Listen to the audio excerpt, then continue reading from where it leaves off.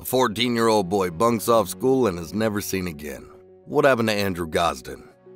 Andrew Gosden was born on the 10th of July 1993 in Balby, a suburb of Doncaster, South Yorkshire. He grew up with his parents, Kevin and Glenys Gosden, as well as his sister, Charlotte. Andrew's parents were active in the church and local communities, but made a point of not pushing their religion onto their children. With Andrew and Charlotte free to attend church if they so wished and had not been baptized, Andrew attended the Mcauley Catholic High School and was described as a gifted student, one of the top 5% of pupils. Combined with a 100% attendance record, Andrew was expected to fly through the GCSE and Alevel exams and was reported as being destined for Cambridge, arguably England's most prestigious school. When described by his friends, Andrew Gosden was said to be quite happy with his own company but mixed well with like-minded individuals. By all accounts, in 2007, 14-year-old Andrew Gosden was outwardly a happy but quiet intellectual. He had spent part of the summer break at Doncaster University's Gifted and Talented program. Andrew's parents recalled that he returned from the summer school being uncharacteristically enthused by the events of the program. During the summer, Andrew's parents had also suggested that he travel alone to London to stay with his grandmother, but he did not wish to go. In the days leading up to his disappearance, Andrew had twice chosen to stray from his usual routine. Typically, Andrew would take the bus home from school, which was around 4 miles away from his home. However, in recent days, his parents reported that he told them he walked home from school rather than taking the bus. There was no explanation offered for this change in route by Andrew. He had also broken his phone and declined the offer of a replacement from his parents. The night before he disappeared was described as uneventful by Andrew's father. The family of 4 ate together and all helped wash the dishes afterwards. Andrew later spent an hour making a jigsaw with his father and watched TV with his mother. By all accounts, a normal evening. Despite this, just a week after he had returned to school following the summer break on the 14th of September, he disappeared. On the 14th of September 2007, Andrew woke up later than usual and was slightly irritable, which was deemed to be unusual by his mother. Andrew left home at 8:05 a.m. and began his usual walk from home through Westfield Park to his usual bus stop. Whilst walking through the park, he was seen by Alan Murray, a reverend at the local church and friend of the family.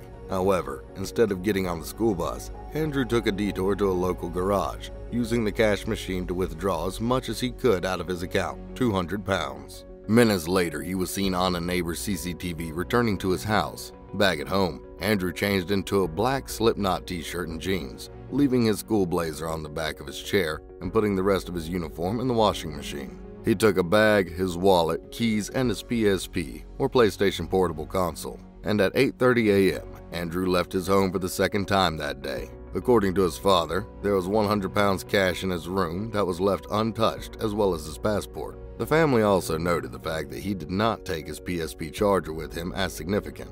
Andrew was seen on his neighbor's CCTV heading down Littlemore Lane once more and walking towards Westfield Park. Andrew arrived at Doncaster Station a short while later, where he purchased a one-way ticket to King's Cross Station, London. Later, the ticket seller described advising Andrew that he was told a return ticket was just a small amount more. Some suggest that the one-way ticket signifies that Andrew did not plan to return home, whilst others see it as more of a red herring with nothing sinister behind it. As I said earlier, Andrew was described as shy, and he was also deaf in one ear. He could have easily misheard the ticket seller and not wanted to ask them to repeat themselves. At 9:35, Andrew boarded the train alone and sat next to a woman who later described him as quiet, but fixated on his PSP game. During this time, Mcauley High School had attempted to get in contact with his parents to report his absence, but had dialed the wrong number accidentally and left a message for the wrong parents. Andrew's train pulled into King's Cross less than 2 hours later, and at 11:25 a.m., he was seen on CCTV leaving the main entrance. This is the last ever confirmed sighting of Andrew Gosden. Because Andrew was supposed to have been in school that day, his absence wasn't noticed by his parents until 7 p.m. that night. At home, they had assumed he was downstairs in their converted cellar playing video games. Upon realizing he was missing, the police were immediately called and his family and friends searched the area and circulated missing person leaflets. 3 days later, police confirmed that Andrew had traveled to London after speaking to the ticket seller, who spoke on the strangeness over the one-way versus return ticket detail. Following this, police and family searches focused on areas within London, Sidcup, and Chislehurst, where the family had relatives. The family also extended the search, handing out flyers at places Andrew would have liked to visit. The police also requested that the British Transport Police review their CCTV footage in an attempt to see Andrew's movements once the train arrived in London. 2 weeks later, he was identified in the footage due to his distinctive double ridge on his right ear. 1 year, September 14, 2007, there had been 45 possible reported sightings of Andrew in London and a further 122 across Britain. However, none of these sightings have been able to be confirmed or substantiated. Andrew's family believed the most plausible sighting was on the day he went missing, in Pizza Hut on Oxford Street, about an hour's walk from King's Cross Station. Whilst the family believed this to have been significant, Andrew's father has claimed it was not followed up by the police. There was another reported sighting that matched Andrew's description on October 17th in Covent Garden, which was followed up later but ultimately did not further the investigation. In late 2008, a year after Andrew had disappeared, a man visited Leominster Police Station in Herefordshire, West Midlands. This station was unmanned and the man used an intercom system to talk to a police officer, stating that he had information about Andrew. By the time an officer had arrived to take the details, the man had left. The police station was located in a business park with limited public transport. Who had taken the trip there just to leave before speaking to someone? Appeals by police for the man to come forward have since turned up nothing.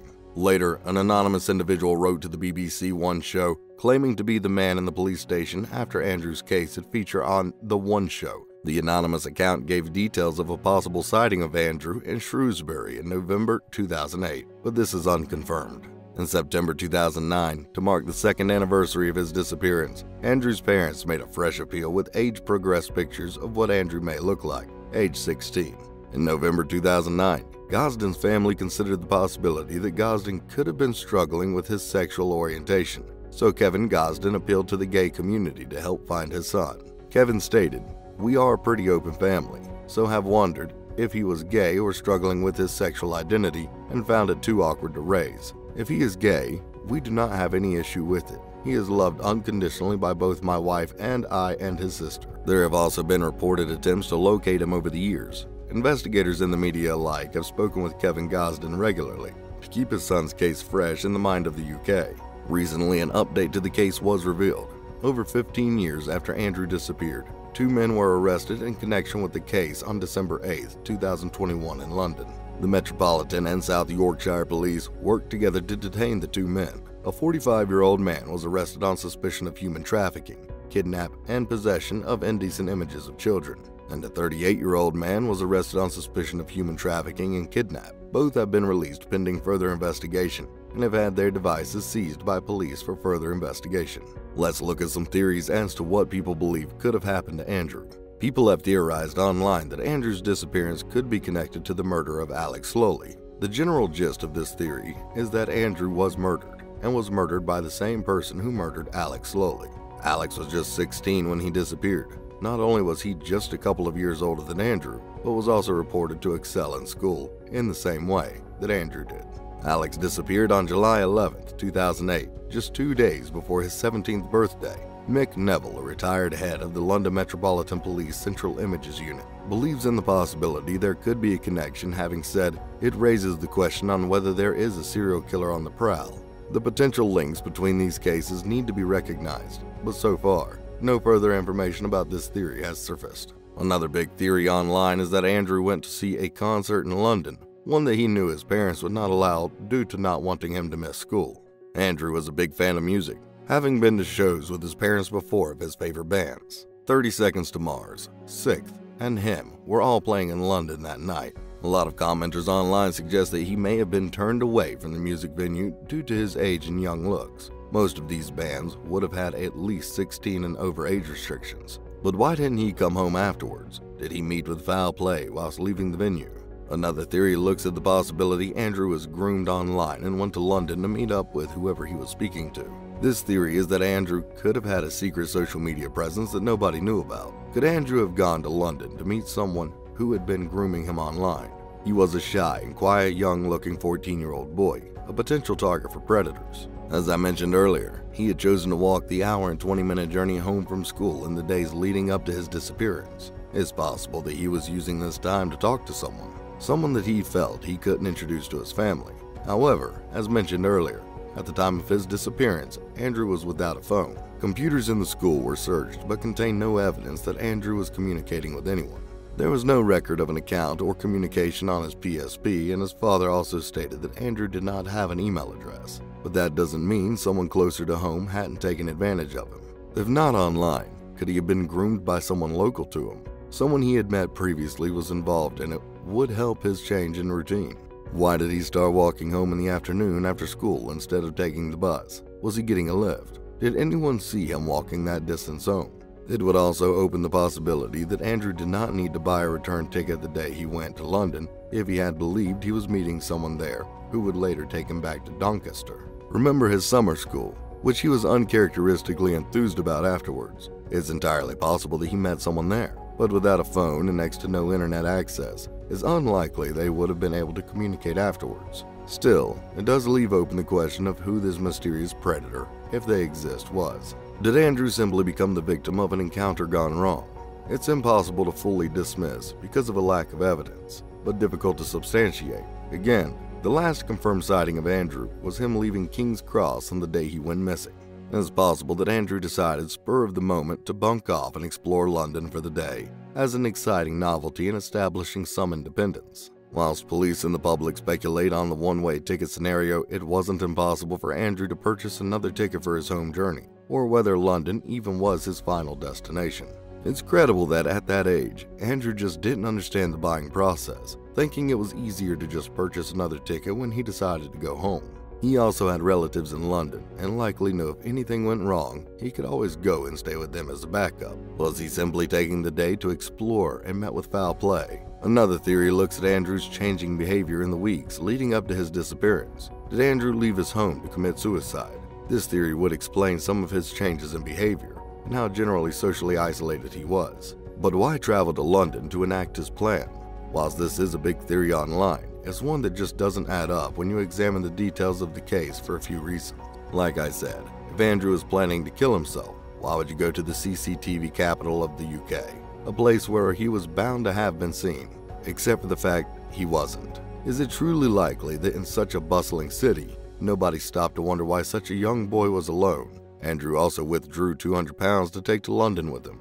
Why would you take such a large amount if you were planning to take your own life? And lastly, did Andrew simply run away? This theory is one of the more out there ideas. However, the available evidence does suggest that Andrew intended to go home either that day or the day after. He didn't take a change of clothes or his PSP charger. He also left £100 in his room. If he was going to run off to start a new life, why didn't he pack? Though it's unlikely that a 14-year-old boy with only £200 to his name could survive, let alone in London, it has been suggested that he could have squatted somewhere or fallen in with a crowd of other homeless people in the city until he was old enough to make his way. But his disappearance was highly publicized. Could he have gone unnoticed in the capital? In 2018, this theory came to life when someone on an online forum with the username Andy Rue asked for money, saying that they'd left home when they were 14.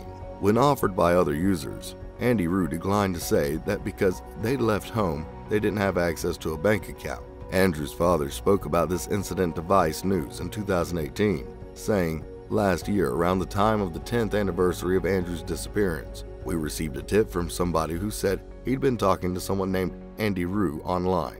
The person our contact was talking to said, 'My partner has just walked out and I need help.' Our contact offered to help, asked Andy Rue what he needed.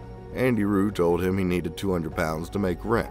Our contact noticed Andy Rue was listed as living in Lincoln, some distance from him, and so offered to transfer some money to help him out. Andy Rue said he didn't have a bank account because he left home when he was 14. He said he just felt like it. What's interesting about this is that our nickname for Andrew as a kid was Rue. The police made inquiries with the web admins," continues Kevin. "They asked us to keep it quiet while they did so. Unfortunately, the website had recently changed its system and lost a lot of data, so they couldn't give us any user data. Since then, we've been driving around Lincoln looking for someone who looks like Andrew, but nothing has come of it. It's another dead end. This incident is likely a red herring. If you had run away from home and are trying to avoid detection, would you use your old nickname to identify yourself?" Since his disappearance, Andrew's dad has continued to raise awareness and search for answers about his son. He regularly appears in different media, from podcasts to TV appeals, and works tirelessly for answers. Kevin works closely with the national charity Missing People, collating useful information to help the wider public in their search for Andrew. I will share this link and all others in the description. This information is also available on Kevin's blog at www.helpustofindandrew.weebly.com. If you have any information as to the whereabouts of Andrew, please call or text 116000. It's free, 24-hour, and confidential. What do you think happened to Andrew? Did he simply run away? Or did something more sinister happen to him on that fateful September day? Comment your theories down below and make sure you take the time to read Andrew's father's blog.